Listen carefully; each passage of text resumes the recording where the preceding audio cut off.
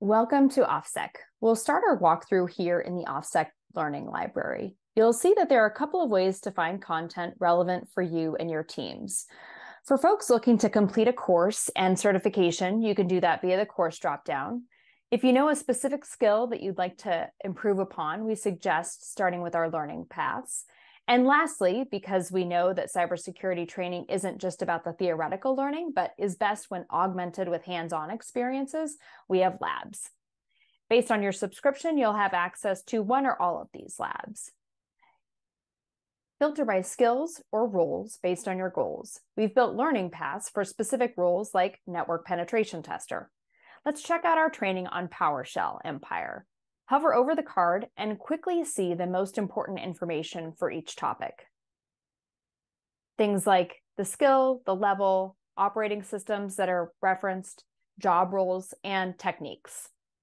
As a learner, it's easy to see how you're progressing through different learning paths or courses. You can check the end date and your general progress on both text, exercises, videos, and labs. The course syllabus and videos are included in the training materials, and you can review each topic within the syllabus. We also understand that not every learner is the same, so you'll see varied material from videos to text-based to hands-on exercises.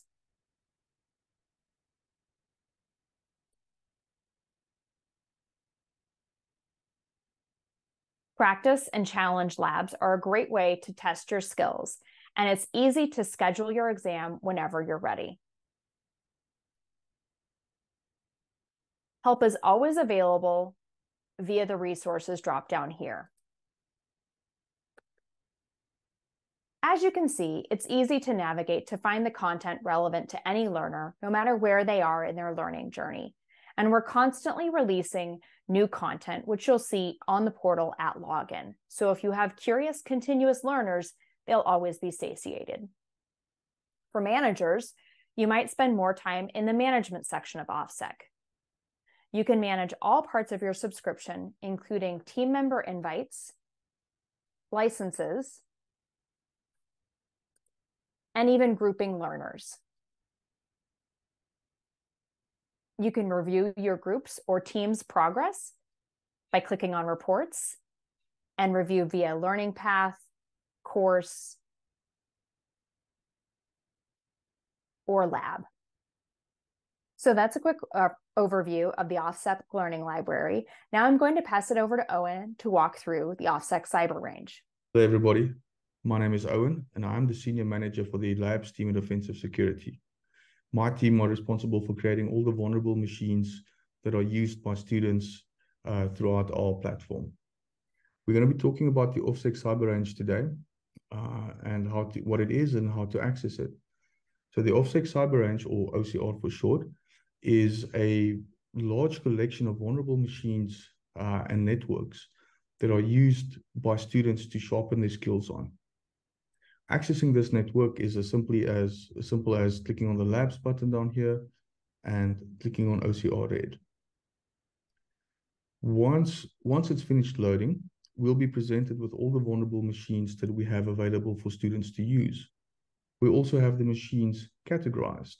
As we can see here, we have Active Directory machines, man-in-the-middle attacks, phishing attacks, supply chain attacks, web application attacks, and we also have two unique categories over here, the CVE category and the X-Day category. So what are these categories? The CVE category is a list of all the CVE machines that have come out this year and into last year. And these would be CVE machines or CVE categories where it affects thousands of systems online. So it's not low-level CVE categories or CVE machines rather. It is, CVEs that are worthwhile for attention. It's things that penetration testers would experience or come across in most production environments. And then we also have the X-Day categories. Now, the X-Day category, in a nutshell, what it is it is where you will find the latest and greatest vulnerabilities that affect millions of systems online. Now, if one of these exploits gets released on a Monday, for example, I would want that exploit or a copy of that exploit to be available for students to use by no later than Wednesday, Thursday of the same week. That way, you and your team will get a platform where you can access and experiment with these vulnerabilities. All right. The OffSec Cyber Range is VPN based. Once a student has logged into the OffSec Cyber or into the OffSec portal, they simply need to go and click on the VPN button and download the VPN pack. This VPN pack can then be copied to whatever machine they need. So they can copy it to their Kali Linux machine, they can copy it to a Windows machine or to a Mac OS machine, whatever the student prefers to use or what you use in your production environments.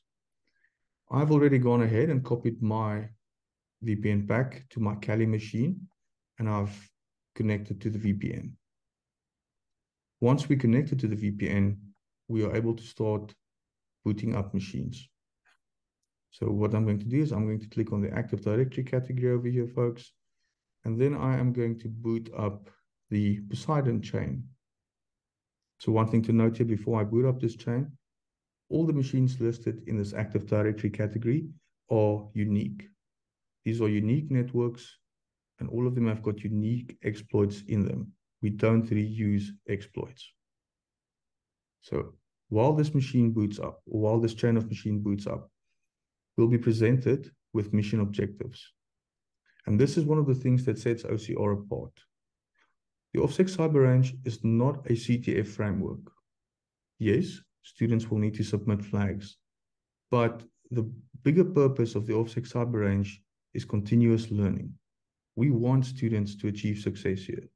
So we're not hiding away information behind a point scoring system or similar. The mission objectives are not a walkthrough, but they are a detailed guideline on how users will be able to achieve success in this environment. As we can see here, we have 3 machines in the specific exploit chain.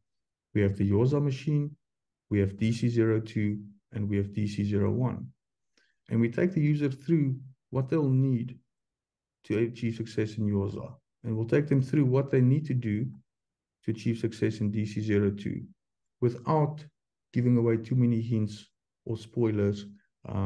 There's still a fair amount of work that the students will need to do by themselves to achieve success. But utilizing the mission objectives puts them on the right path to a successful experience. We also provide them with a list of essential tools that they need for this chain of machines. Now, these tools are not again, it's a guideline. It's not set in stone. We're merely listing them here so that students know this is what OffSec used in order to achieve success. And we also provide them with a list of additional learning materials. So if there's something in this chain that they want to learn more about, and it's not available in the OffSec platform, then they can follow this. They can simply follow the links that we list below. The 3-machine chain has booted up. As we can see here, the countdown timer has expired.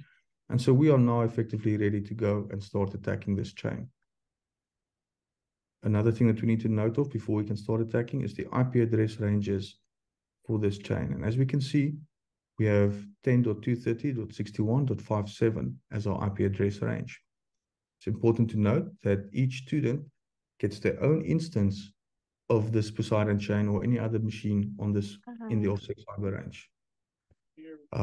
Nothing is shared. Students will not step on each other's toes. Multiple students can boot up the same chain at the same time, but they each get their own instance of the chain. So we have an IP address, we have a chain of vulnerable machines, and we are connected to the OffSec VPN. So we can now go ahead and we can start attacking our machines. What I'm going to do is a quick demonstration here. So I'm just quickly going to run an nmap scan across the entire subnet that we've got provided, the 10.30.61 subnet. I'm going to initiate that.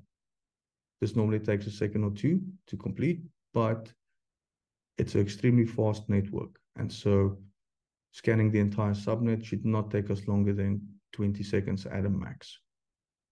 Once that's done, once the nmap scan is done, we'll be well on our way to start achieving success on this network.